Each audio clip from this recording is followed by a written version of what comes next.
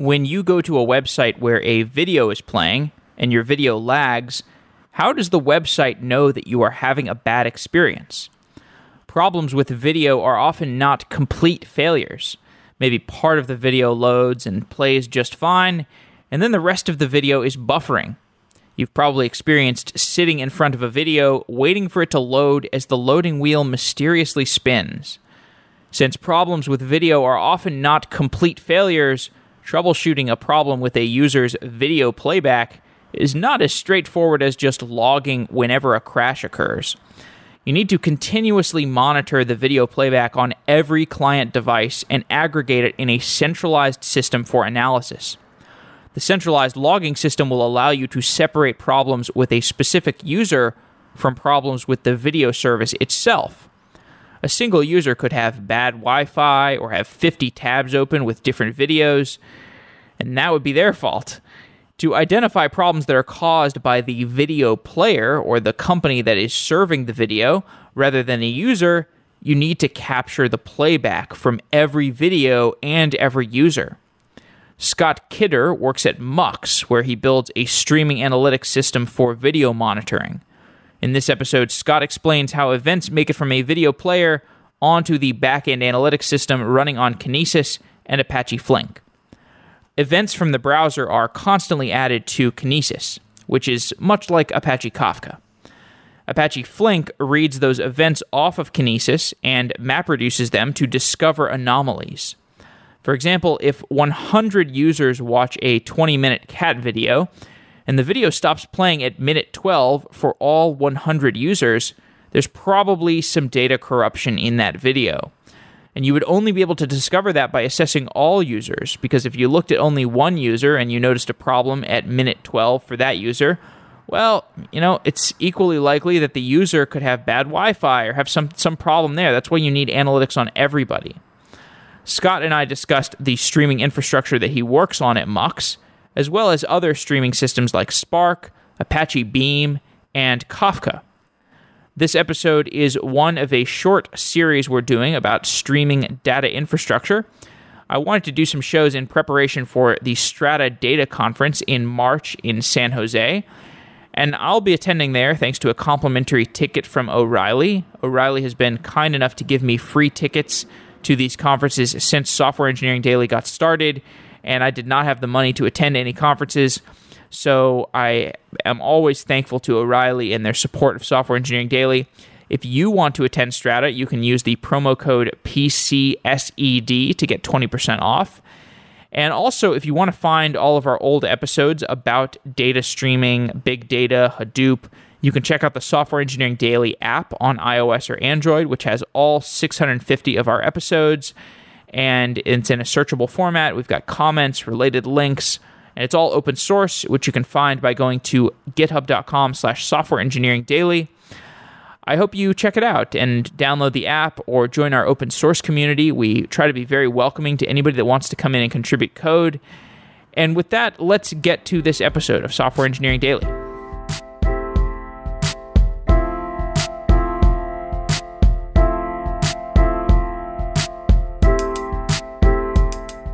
Apps today are built on a wide range of backends, from traditional databases like Postgres to MongoDB and Elasticsearch, to file systems like S3. When it comes to analytics, the diversity and scale of these formats makes delivering data science and BI workloads very challenging. Building data pipelines seems like a never-ending job, as each new analytical tool requires designing from scratch. There's a new open source project called Dremio that is designed to simplify analytics on all these sources. It's also designed to handle some of the hard work, like scaling performance of analytical jobs.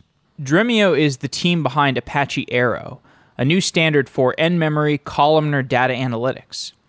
Arrow has been adopted across dozens of projects, like Pandas, to improve the performance of analytical workloads on CPUs and GPUs. It's free and open source. It's designed for everyone from your laptop to clusters of over 1,000 nodes. Check out Dremio today at dremio.com/sedaily. Dremio solved hard engineering problems to build their platform, and you can hear about how it works under the hood by checking out our interviews with Dremio CTO Jacques Nadeau, as well as the CEO Tomer Shiran. And at dremio.com/sedaily, you can find all the necessary resources to get started with Dremio for free. I'm really excited about Dremio. The shows we did about it were really technical and really interesting. If you like those episodes or you like Dremio itself, be sure to tweet at DremioHQ and let them know you heard about it from Software Engineering Daily. Thanks again to Dremio, and check it out at dremio.com/sedaily to learn more.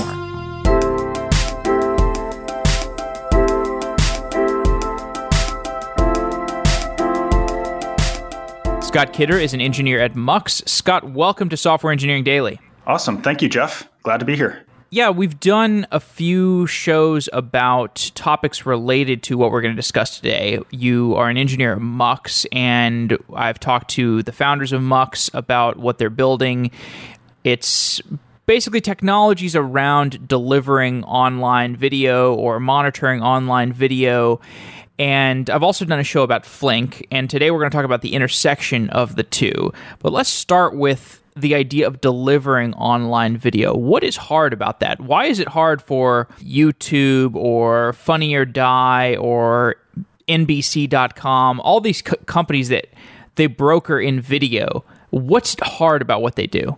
Great. Yeah. So what makes delivering video difficult is there are so many different client-side technologies and network technologies and server-side technologies that are involved in the encoding, management, and delivery, and ultimately the playback of video. There are just a lot of points in the process where things can go wrong.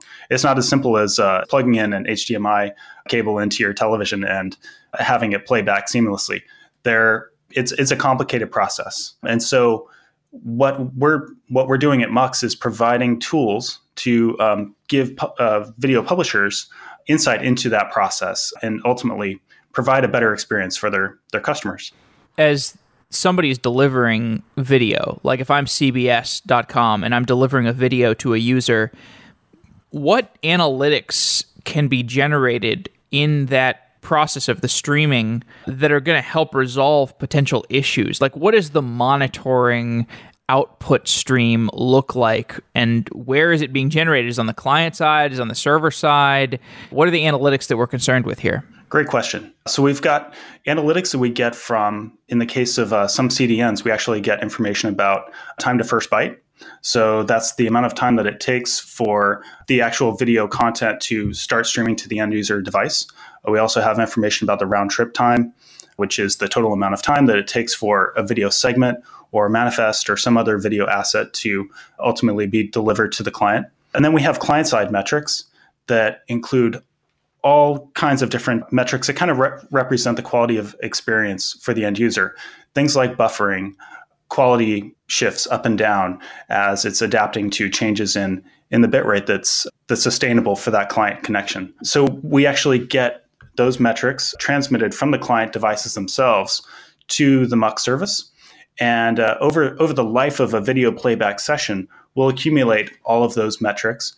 And once the video view is finished, we'll kind of flatten them out and provide a complete picture about what that particular user experienced while they were watching a video.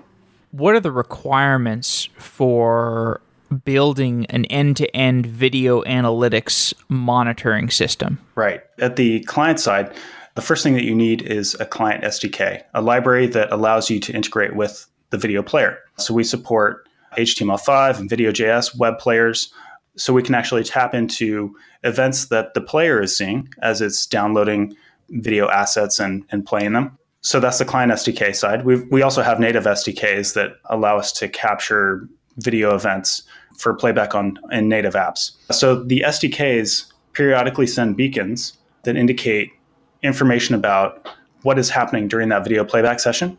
And so those beacons are just sent over plain HTTP to collectors that we have, which quickly throw the beacons onto a Kinesis stream. So in that case, it's like a distributed event log that is sharded. So all of the events associated with a particular playback session go to the exact same shard.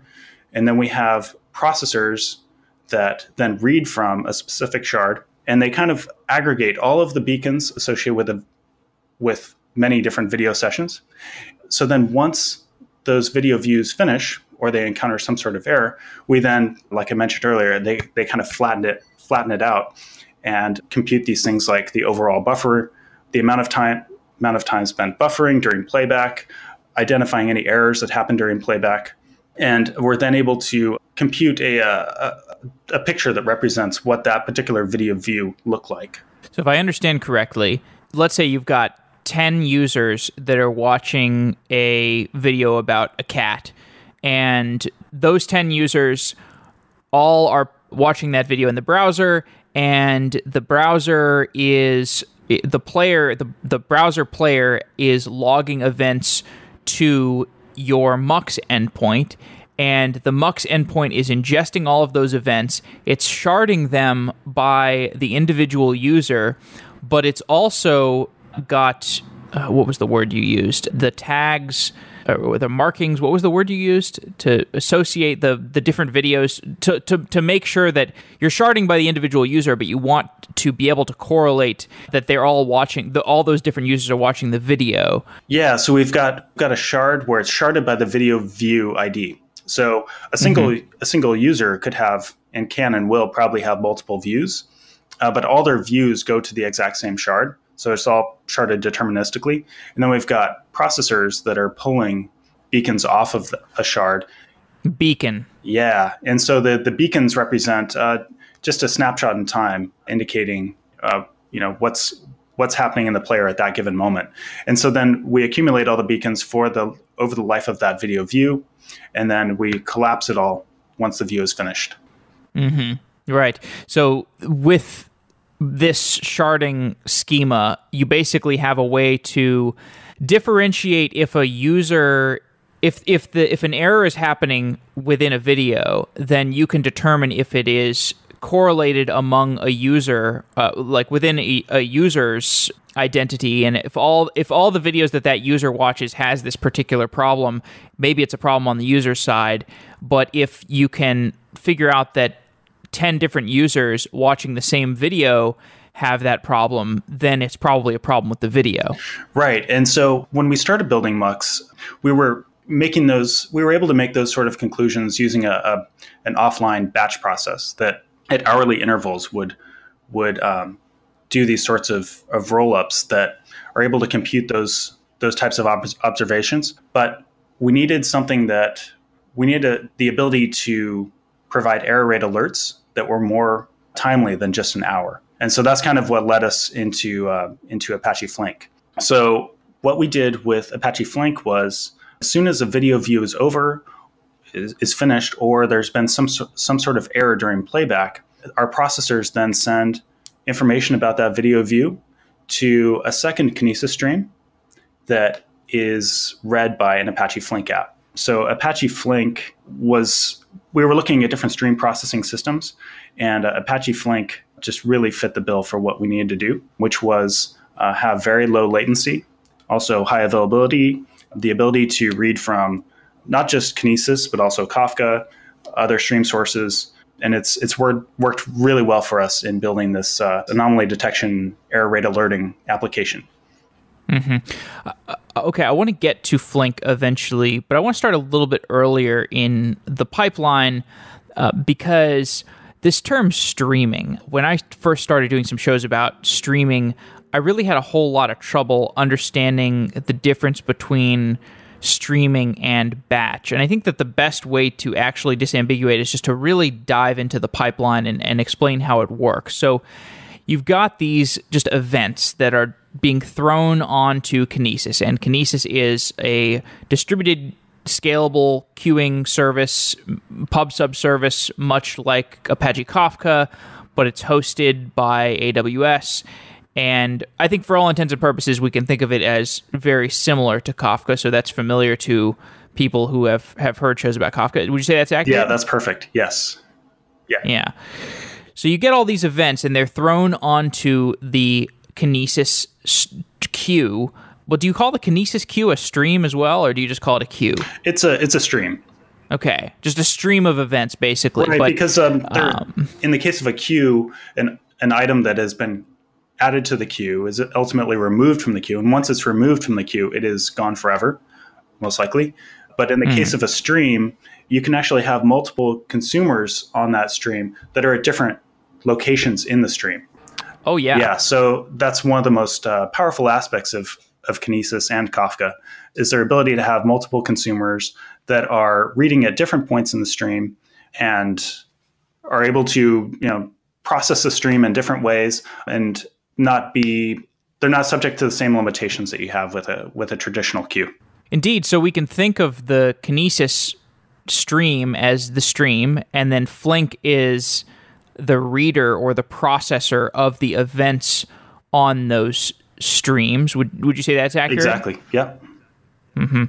So this Flink streaming technology, this is one of a bunch of different stream processing / batch processing technologies that can be used basically for processing raw events, for doing correlations among raw events, for doing aggregations among raw events. Basically, the earliest days of this kind of technology was Hadoop, which did it in batch. Right. Just a traditional ETL extract, transform, load process where you throw data onto a disk and then you process it in batch offline with potentially a lot of latency, but you get deterministic results.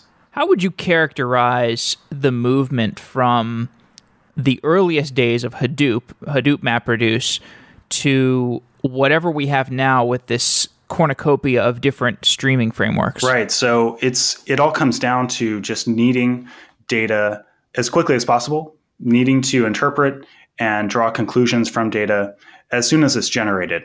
In the example that I mentioned earlier with the 1 hour delay in processing video view events, it was just too long. And I think a lot of companies are facing similar requirements where data is being generated and it needs to be processed as quickly as possible. And streaming platforms like Apache Flink really enable that.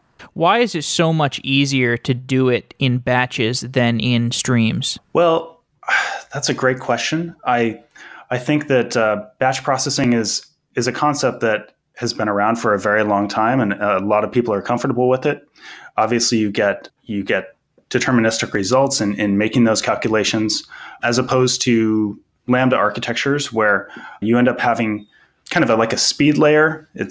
I've seen it called a speed layer, and then a batch layer, where the speed layer is meant to serve like a front end application and provide probably like oftentimes imprecise results, and then a batch layer which then kind of comes around later and then cleans up the results.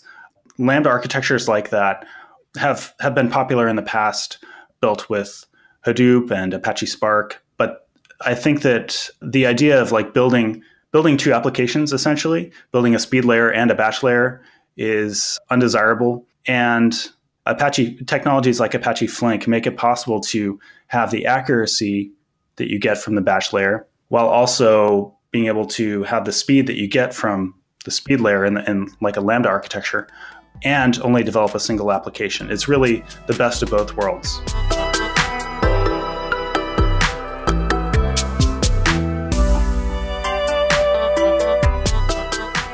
A thank you to our sponsor, Datadog, a cloud monitoring platform bringing full visibility to dynamic infrastructure and applications.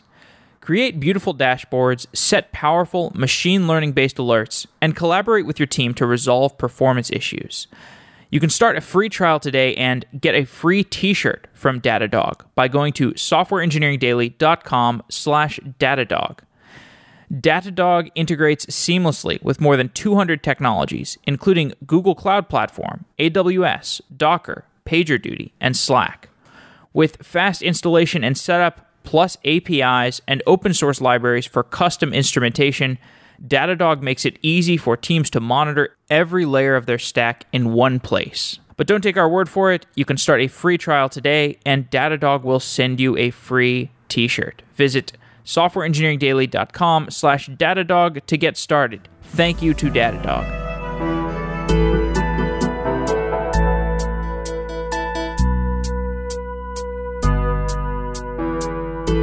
If you asked somebody from Apache Spark or Storm the technologies that are not Flink, why their technologies have evolved in such a way or were created in such a way where if you wanted to do some sort of streaming system, you would probably want to do a Lambda architecture where you have you have stream processing that may be imprecise, and you have batch processing to reconcile that imprecise stream processing.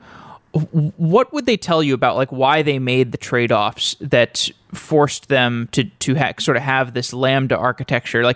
Help me understand. Let's frame what the trade-offs are that those systems are making versus Flink. Sure. Apache Spark is a very mature project, and that was actually a consideration that we had to take into account when we were choosing whether to use Apache Flink or something else. It's a bit of a gamble taking a risk with a less mature project like Apache Flink. There are a lot of engineers who are familiar with Apache Spark. It's very widely known. So I think that Apache Spark has that going for it.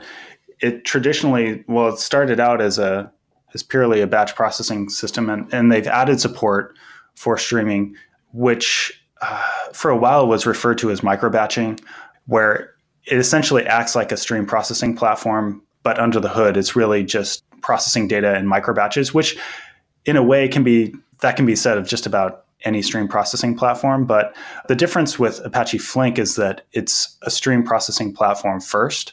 So it's kind of the inverse, right? So it's stream processing platform that can operate as a batch processing platform, whereas Spark is the other way around. It was batch first, and then they implemented stream processing on top of that batch processing system. When I first started doing shows around these topics, I think I made a mistake in that I was thinking that these were interchangeable frameworks, sort of like, you look at the different front-end frameworks like React.js or Vue.js or AngularJS. You really only pick one of these. They're kind of the same siblings. They have very similar ways of looking at the world, and you're probably not going to combine them. But I think it's a different story with the streaming frameworks. My understanding of Spark is that basically what Spark did differently was, instead of having this Hadoop mentality, the Hadoop mentality is you run this big Hadoop job, and after it's done with that job, it has to write to disk. The idea with Spark is you load your data into a working set in memory, and you can do an operation on it, which is sort of a batch operation, but then it sits in memory after that operation is done, and then you might want to do another big operation on it, and it's going to continue to do these operations over a working set in memory. So you could consider these big, bulky batch operations, but because it's all in memory, it's faster. Would you say it's an accurate description of Spark? Yeah, it's a traditional ETL type of job where it's just operating on the data that's in memory, and that's true of Flink as well. Reads from a stream source, does a MapReduce style operation on it, and has the potential to keep those results in memory or send them to an external system or have those feed into another job. And I think that's true of Spark as well. So Flink can do a big MapReduce over a bunch of events that are sitting in Kinesis, but it can also do something where it's got some working set in memory and it just ingests one-off events to continue building some sort of in-memory record. Is that right? That's right. Yeah. And I'll give you an example from the error rate alerting app that we built at Mux.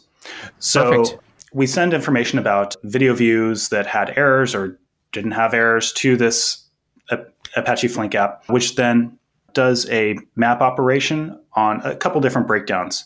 So it'll do a map operation on video title. So my cat video might be like a particular video title.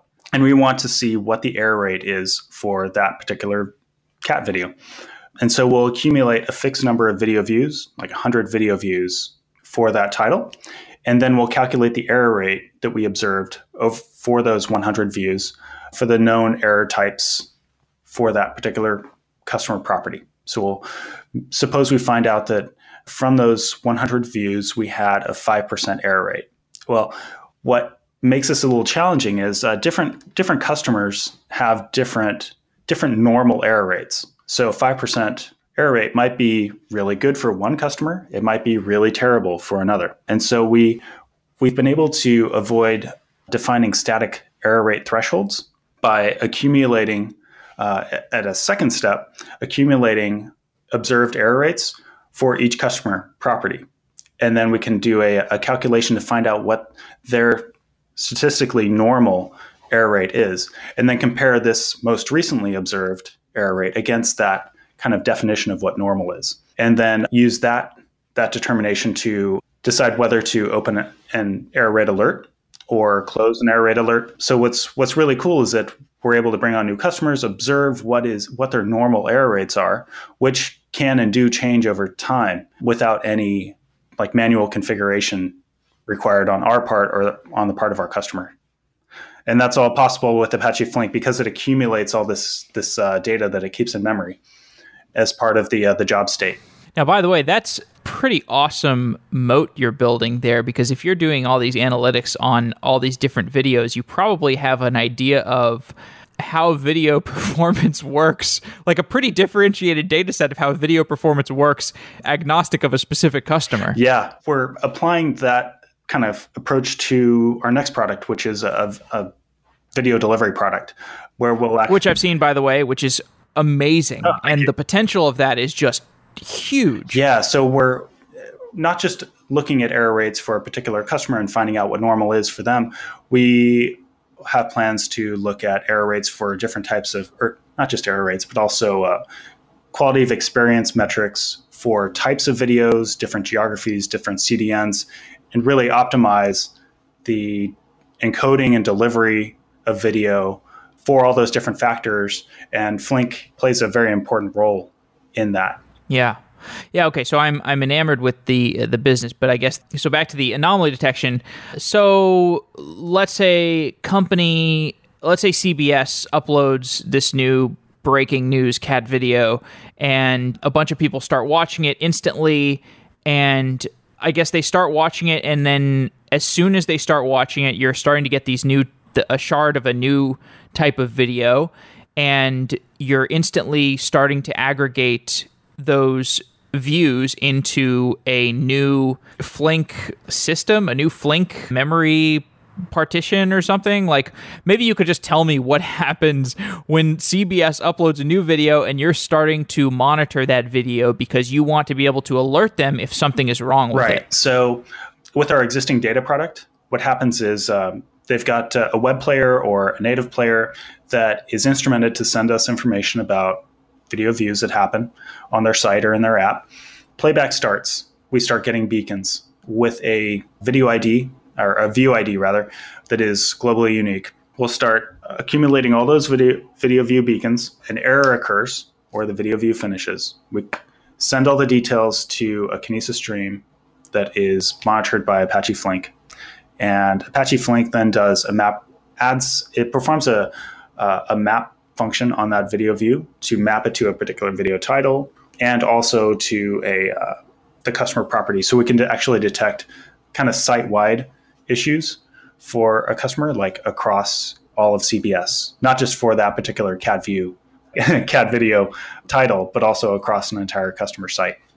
So we'll add that video view to a map operation, which accumulates a fixed number of video views. So we use counting windows. So it's accumulate video views until we reach a certain target number, like 1,000 video views or 100 video views, at which point we'll then do a reduce operation, which then performs it calculates all the error rates for the different error types that we know to exist for that customer. Then we compare those error rates against what is statistically normal for that customer, and then we decide whether to alert. And so all of this is just happening continuously, just that map operation of accumulating all these video views and then collapsing it with the reduce and then comparing it against normal. That's just happening all the time. And Flink just does a phenomenal job of making that really simple. They've got beautiful APIs that made developing this system really, really intuitive and easy. Although your example would bring up something. I did a couple interviews with people from the Google Dataflow project, and one of the things that they say is that this whole idea of batch versus streaming is kind of a red herring or misnomer or whatever. And when I think about your example, you've got all these views that are getting mapped, and then you have this periodic reduce function. It seems like the reduce is kind of a batch. That's like a little batch job. It is, job. yeah. So there is some latency that's introduced there, just having to accumulate video views and then do the reduce operation. So you do have to strike a balance in picking, in our case, the size of the window, the number of video views to accumulate before you do the reduce operation, because that does affect like in our case, it affects the speed of reporting. Too large of a window, and it could take a long time to actually fill. But yeah, the Dataflow team is doing a lot of interesting work, developing APIs that are compatible with the Beam spec, which Flink aspires to, and to a large degree is compatible with. So that was also a big selling point on Flink was its compatibility with the Beam API, and it being also inspired by the Millwheel design paper that came out of Google and influenced Google Dataflow product. Okay, Beam is one of the most confusing things I have ever tried to report on. They were explaining it to me, and I just did not understand it. It's like something like, so it's like an API they introduced where you can make your, oh my God, can you just explain Apache Beam? just give an explanation, see if we can. Just a quick disclaimer. I've never actually used Apache Flink via the Beam API, but its goal is to have a set of APIs that are portable across stream processing platforms like Apache Flink and Google Dataflow. Okay. So the idea is, in theory, you should be able to write an application that uses the Beam APIs and then actually have it run on Apache Flink or Dataflow with little to no modification. So it's very powerful in that way. And this is, I guess, useful because we're talking, I mean, we just talked about how you could basically describe these same operations to Spark or to Flink or to Hadoop or to Storm or to Dataflow. You could describe these operations to each of these different systems. You're probably going to get different latencies. You're probably going to get different, like, how much it costs to run.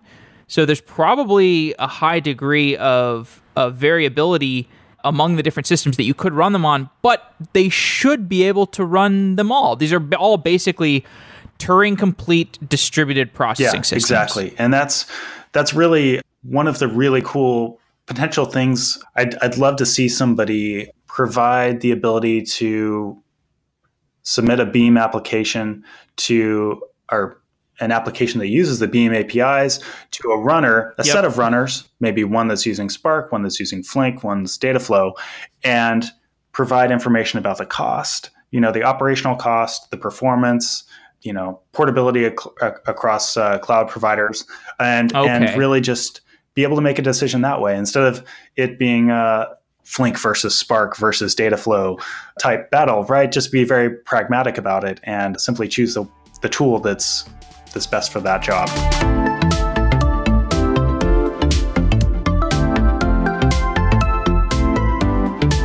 Amazon Redshift powers the analytics of your business, and Intermix.io powers the analytics of your Redshift.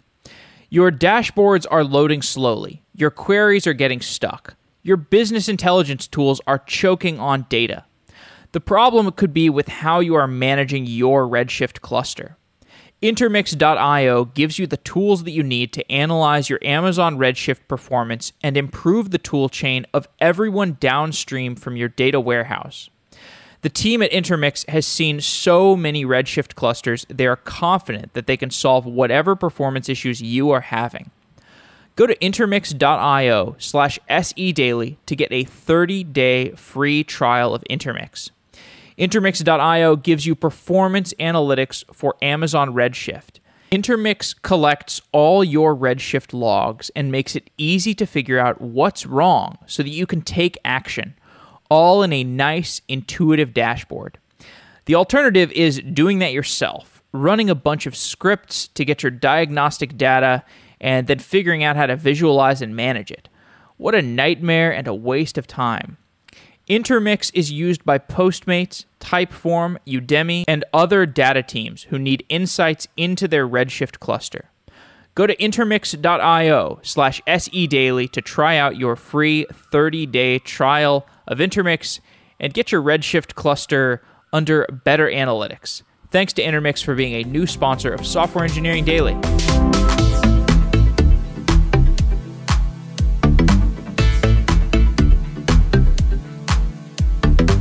Okay, so now I get it. I know that this feels gratifying because now I get it, and it seems like nobody's saying who won the database war. Was it Postgres? Was it Cassandra? Was it HDFS? Was it CockroachDB? Was it InfluxDB? That would be a ridiculous argument. Right, exactly, yeah. They've all got their own strengths and weaknesses, and it's really about finding the best tool for the job. Right, and so Flink's differentiation, or at least one of its differentiations, I think I saw you say this, or it was written in the documentation somewhere or something. Flink has the ability to handle unbounded event streams with exactly once event processing. Am I remembering that correctly? Yeah, that's right.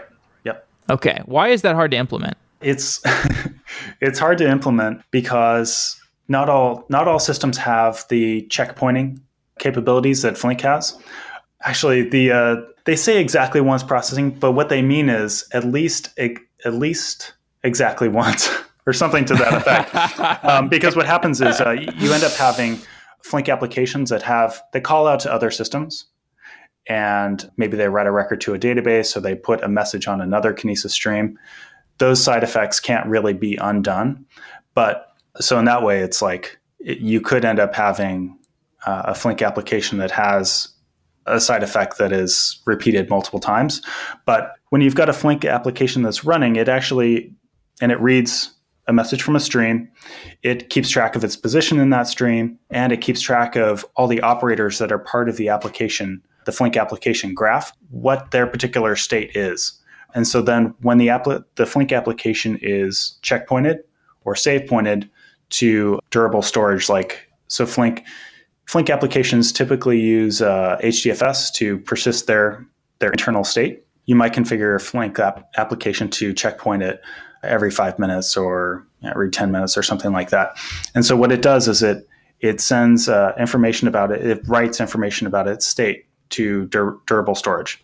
And it also updates information in Zookeeper about where it is in the stream and the location of the most recent checkpoint data that's written on HDFS. So then if that Flink application stops, or it needs to be restarted, or if you have to upgrade, etc., what happens is the Flink job manager and task managers, they actually load their state from that previous save point or checkpoint that's on HDFS, and they'll resume. There might be some period of time from when the last save point was taken, which could lead to reprocessing of messages and side effects like I mentioned earlier, writing a record to a database again, or putting an additional message on a queue.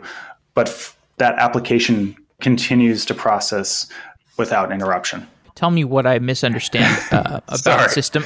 No. That was actually really good. A Flink processing pipeline is this basically a directed acyclic graph of different computational steps. You're going to have these different computational steps in your data pipeline, and at each computational step you do some processing, and then the data is then ready for the next step. And at different intervals you're going to want to checkpoint the data that has been processed in a given step to disk in case something crashes and you're halfway through a full pipeline being finished. Do I have it right so far? Yeah, that's right. Okay, so when this checkpointing occurs in one of the nodes in the DAG, it's going to be checkpointed to HDFS. Does that block things? Like if you have to checkpoint at one of these nodes in the DAG, does that block processing, or is it some kind of asynchronous thing? It's asynchronous. It's really quite beautiful the way that Flink has implemented it. You could think of it as imagine yourself standing at a stream, and you drop a marker into the stream, right? You drop something that floats, and it floats down the stream, and different points along the way, different operators that are part of this graph, they see the marker and then they checkpoint their state.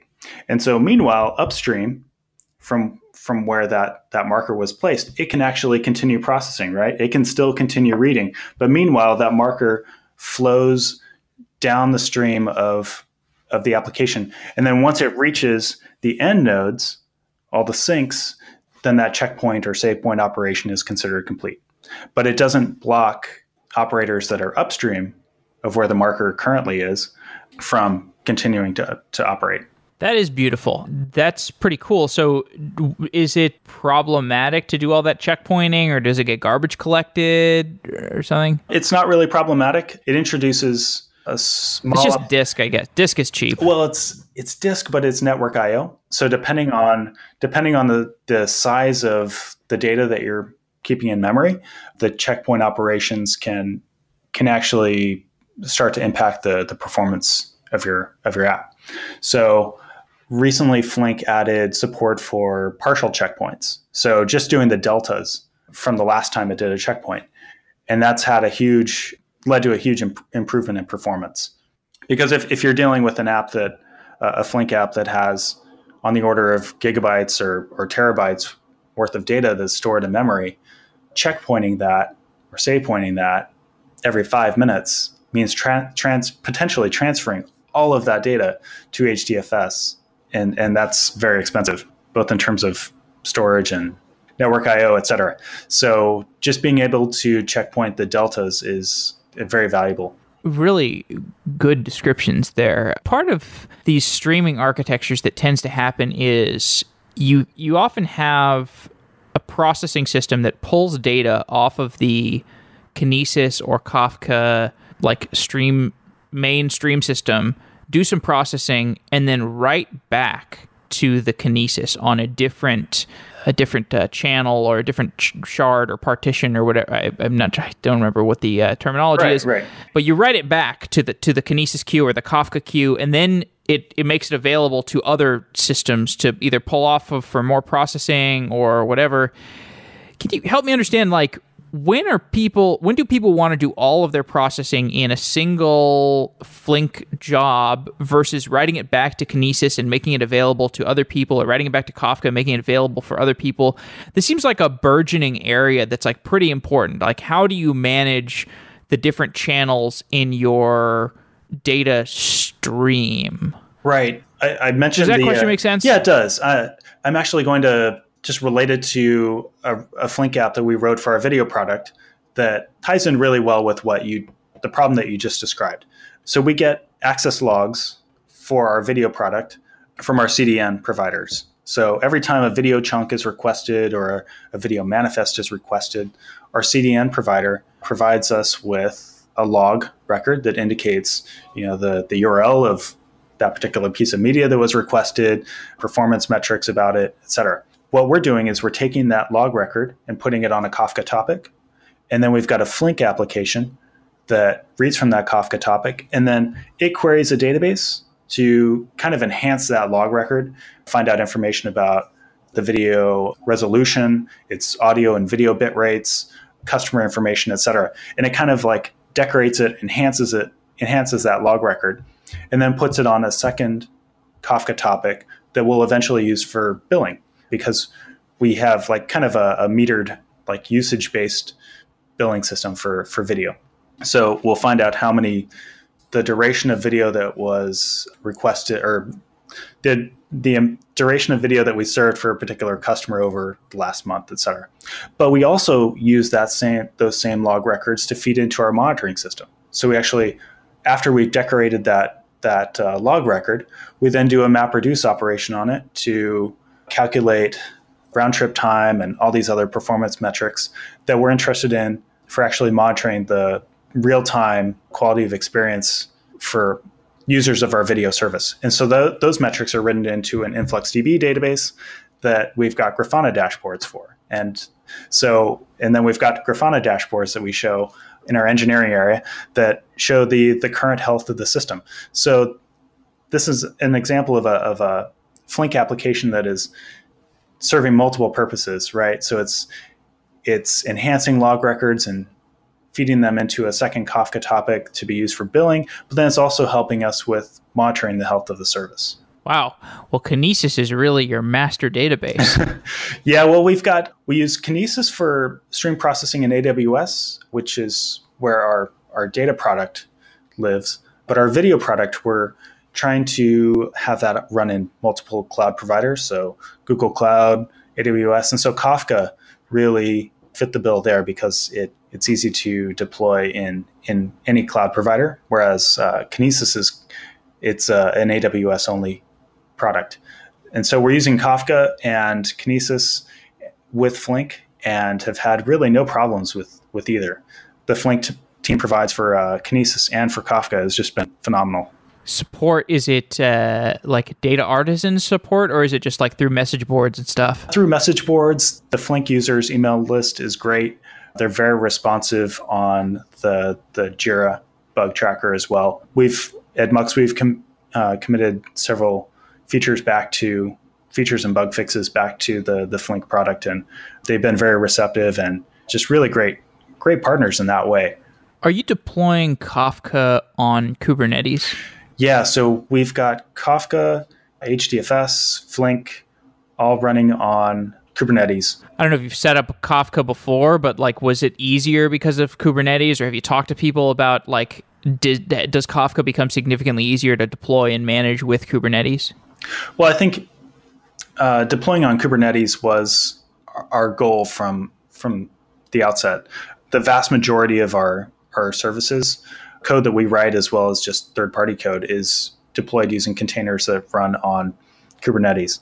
So having a homogeneous production environment is really desirable. And we've not had any performance issues or deployment issues with Kafka yet. Knock on wood. Isn't that remarkable? Isn't it remarkable how much infrastructure you can stand up these days and how complicated it can be, and it actually like works? Absolutely, yeah. Just don't look too hard. It's all working. all these things are able to talk to each other, and it's not an issue. Yeah, it is pretty amazing. So it seems like people have a pretty good handle over how to work with different microservices. An increasing use case, seems like these data streams, like being able to keep track of your data streams, like you just discussed these data streams that you're reusing in different places.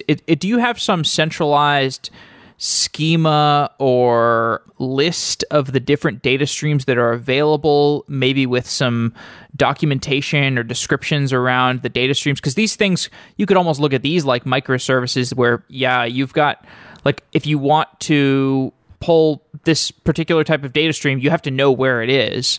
You have to know like how to access it, right? Exactly, yeah. So we use Kubernetes manifest to configure Kafka with all of the different topics that are available on a particular set of Kafka brokers. And so that's documented, and those manifests are checked into source control. And so it's pretty easy to see and know which broker or which topics you'd expect to find on a set of Kafka brokers.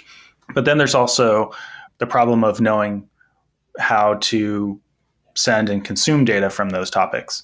So for that, we use protobuf encoding for all of the messages that we send and consume from Kafka and Kinesis.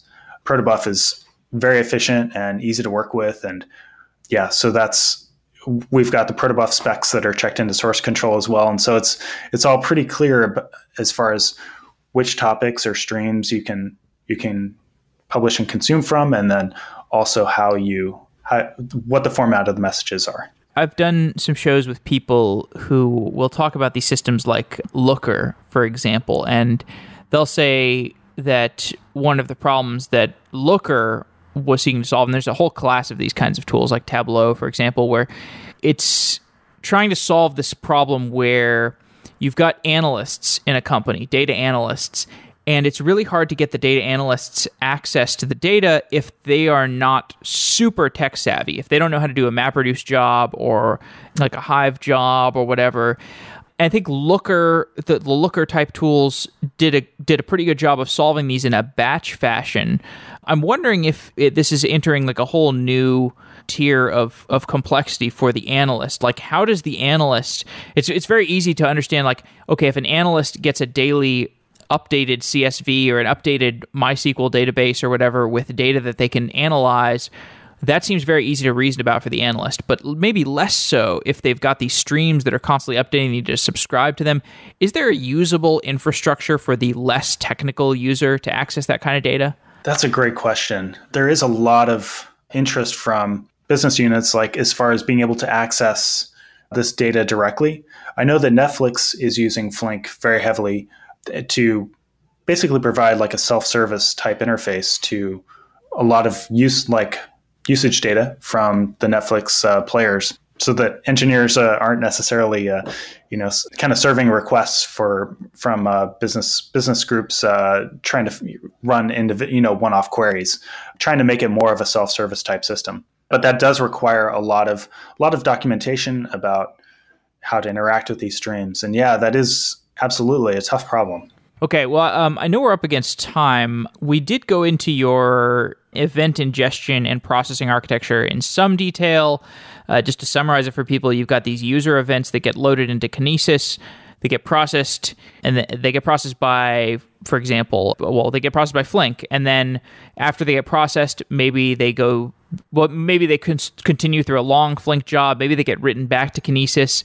Eventually, they get put into Postgres or InfluxDB, or they get put back into Kinesis, maybe for further processing or just for access for the billing team or whatever. There's a whole lot more about the whole event ingestion architecture, the map reducing, and so on in these talks that you've given, and I'll put those in the show notes. But since we're up against time, I just want to ask like a little bit of a high-level question. So you've been working in video infrastructure for a long time. You were with Matt and John at their previous company, which was basically another video infrastructure company. Do you have any big takeaways from what the canonical engineering problems in video are? Yeah, it's John was one of the founders of Zencoder, which was one of the first cloud-based video encoding services.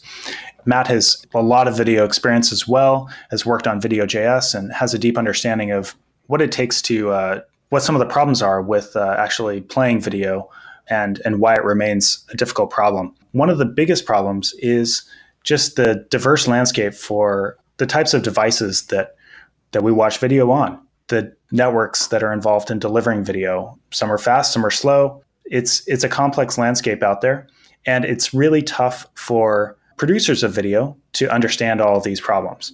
They know that they have a high quality input video and they want it to look as good as possible on end user devices. Picking bit rates and picking resolutions is not for the faint of heart. And traditional online video platforms, it's a decision that producers would have to make once, and then in many cases, they're stuck with those decisions for years to come unless they want to re-encode their video.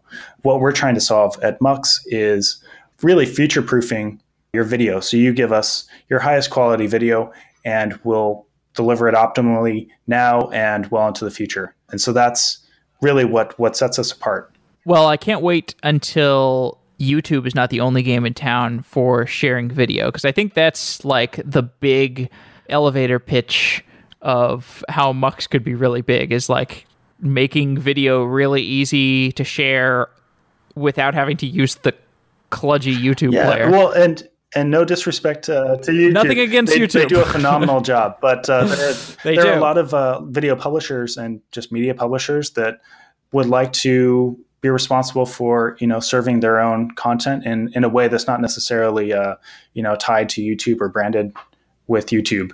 But they shouldn't necessarily have to sacrifice quality in terms of video or, the experience for their users. Wistia was pretty early to this game, but it seems like I think Wistia maybe is, less modular than the Mux approach, what you guys are going for. Yeah, Wistia is their traditional online video platform. They've actually been one of our Mux Data customers. They've had great success with integrating with Mux Data as well. All right, well, Scott, really great talking to you. Very technical conversation. I think we did a good job of getting from the high level to the fairly low level. It was great talking to you. Thanks. Likewise. If you are building a product for software engineers or you are hiring software engineers, Software Engineering Daily is accepting sponsorships for 2018. Send me an email, jeff@softwareengineeringdaily.com if you're interested. With 23,000 people listening Monday through Friday and the content being fairly selective for a technical listener, Software Engineering Daily is a great way to reach top engineers. And I know that the listeners of Software Engineering Daily are great engineers because I talk to them all the time. I hear from CTOs, CEOs, directors of engineering who listen to the show regularly. I also hear about many newer, hungry software engineers who are looking to level up quickly and prove themselves. And to find out more about sponsoring the show, you can send me an email or tell your marketing director to send me an email, jeff@softwareengineeringdaily.com. And if you're a listener to the show, thank you so much for supporting it through your audienceship. That is quite enough, but if you're interested in taking your support of the show to the next level, then look at sponsoring the show through your company. So send me an email, jeff@softwareengineeringdaily.com. Thank you. Wow.